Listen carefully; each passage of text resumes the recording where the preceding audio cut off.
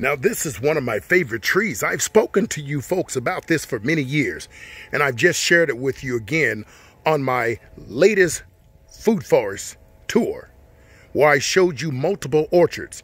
Well, let's talk about the Sanguinella blood orange. Most people know about the Moro blood orange, but they fail to remember that there is another variety of blood oranges. I've been growing them for many, many years and started on the rooftop terrace. It's gotten most of its popularity from Organic's Best Urban Gardener when it comes to home gardeners and container gardeners. This tree is a wonderful tree. I absolutely love it. Could you guess what it's crossed between? Just take a wild guess. I'd love to see your comment and your post below this video. But make no mistake about it, it's been growing inside of this container for quite some time. Right here. Isn't that incredible? A wooden box.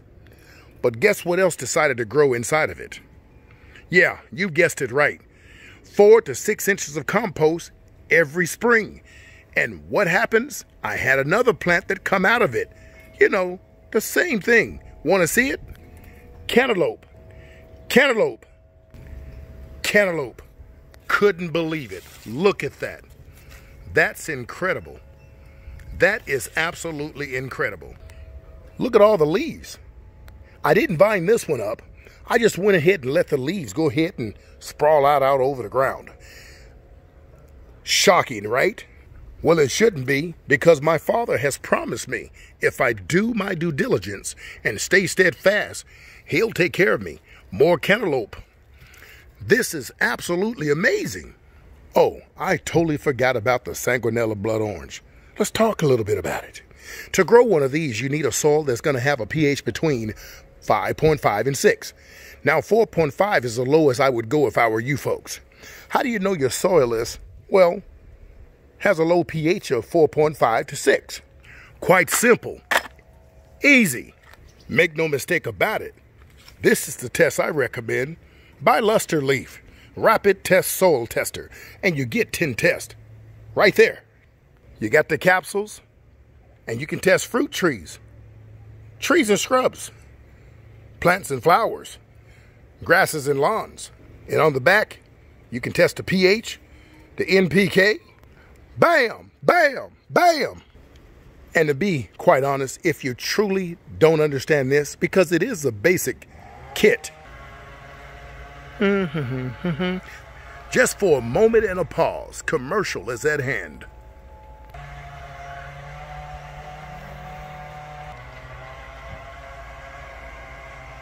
But as I mentioned again, if you don't have confidence, and after all, this is a basic kit, just go ahead and contact your local extension and they'll come out for $50 to $125 and perform the test for you. Here's my companion planting with my citrus, and of course some cantaloupe found their home right here too. I'll make sure I place a video up and show you the amendments I use for my containers.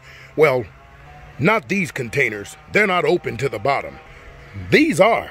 If you find yourself dealing with some sort of webbing, make no mistake about it, that's just leaf minor. The trees have a defense system. Don't be bothered. It won't damage your tree or stop it from fruiting. But if you start dealing with discoloration in the leaves, treat it with some chelated iron. I like to call it chelated iron. After all, I like creating my own damn words. Do a foliar spree with fish emulsion, molasses, and seaweed every other week. And do a soil drench with fish emulsion and molasses on the weeks that you don't do a foliar feed. Now, these trees got a habit of just literally leaning.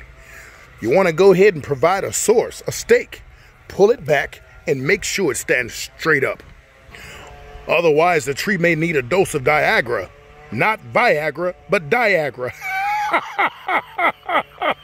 I made a damn funny. Now laugh. Now here's a secret. When planting your trees in containers or wooden boxes, the best companion plant them, well, damn. What did I just say? I'll leave that blooper in there. The best companion plant to plant inside the box. That's a lot of damn planting. Jeez, plant to plant to plant. There's more than the pickle in the egg, muffin in the egg in the middle of a muffin. Remember that saying back in the 80s? Go ahead and plant your herbs in there. They love it. And to be quite honest, if many of you are having money issues and you don't have money for the proper food to feed your tree, and you don't have compost either, go ahead and dig about 6 to almost 8 inches below the soil. In other words, take all the soil surrounding the tree about 8 inches down. Then take your food scraps from indoors and put it in there, and go ahead and throw your soil back in there with some fresh compost. Oh my greatness, I just gave away my damn secret, boy! Then again, I'm very humble, so I like to help people. Please, don't make me regret it. Until next time, take care of yourself. Or better yet, don't piss me off. Take care of those citrus trees or I'm knocking at your door. And it ain't Debo.